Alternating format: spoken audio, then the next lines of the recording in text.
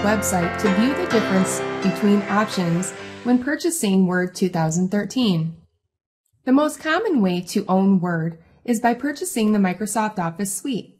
You can go the traditional route and purchase a single license version like Office Home and Student 2013 or Office Professional 2013.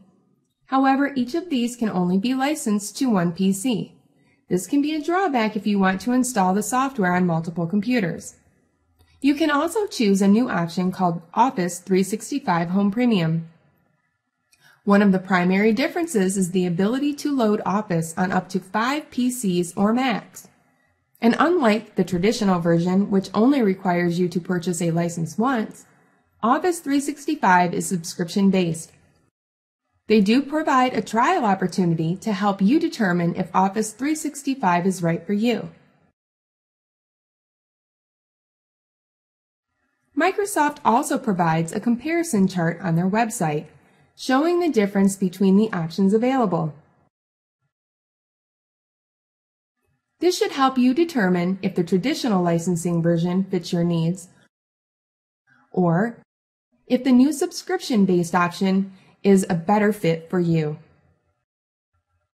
Let's open Word 2013.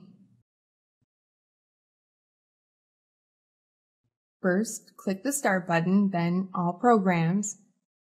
Select Office 2013 and then click on Word 2013 to open the program.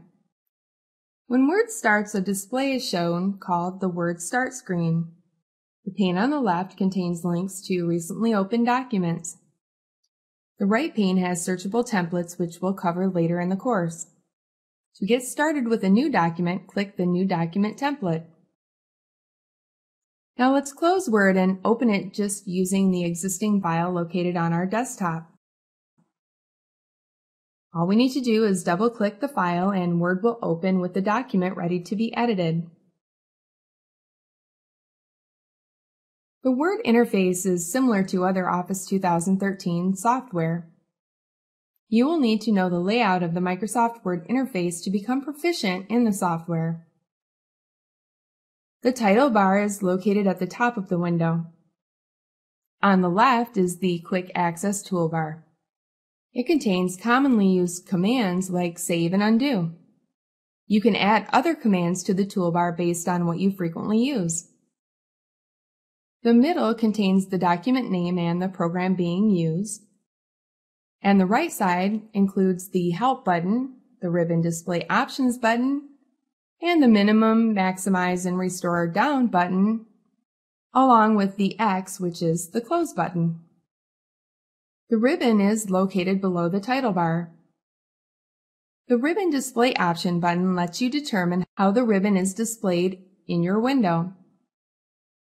It can be set to auto-hide the ribbon, show only the tabs, or show the tabs and commands. The ribbon contains the commands you will use with your documents. The ribbon is organized into tabs with related commands, and these commands are placed into related groups. The arrow on the lower right corner of a group is known as the dialog box launcher. You can click on it to open a group's dialog box, giving you access to additional group options.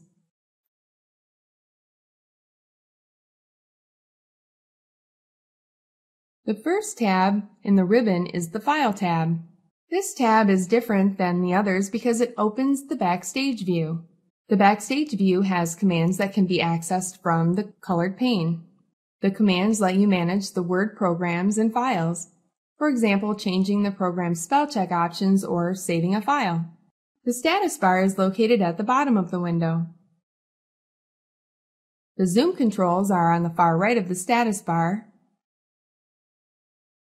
and the zoom slider and zoom controls provide an easy way to adjust the magnification of the screen. You'll notice the percentage of magnification shows as well. The View Shortcuts toolbar is located next to the zoom controls. It contains view buttons that allow us to easily change how we are viewing our document. The available options are Web Layout View, the default print layout view, and with Word 2013, the new Read Mode view. We'll cover more about the different viewing modes later in the course. The left side of the status bar provides document information. The type of document information you'll see can be customized by right-clicking the section and then selecting the information you want to see.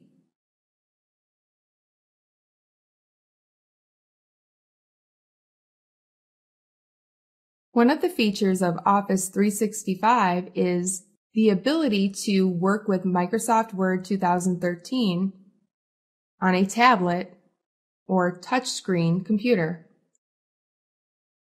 Because of this, there is a new functionality that allows us to adjust the spacing between the buttons on the ribbon. To change from the standard mouse mode to the touch mode, we'll need to add the icon to the Quick Access Toolbar button.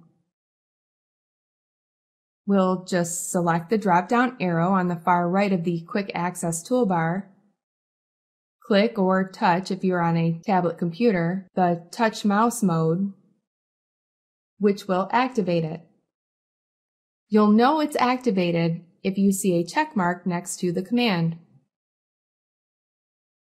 You can switch back and forth between the mouse and the touch mode by either clicking or tapping the icon. Now the commands on the ribbon are larger if they're set up in touch mode. When you're in the touch mode, the commands on the ribbon are larger and not so crowded. This feature ensures that you only tap one command at a time.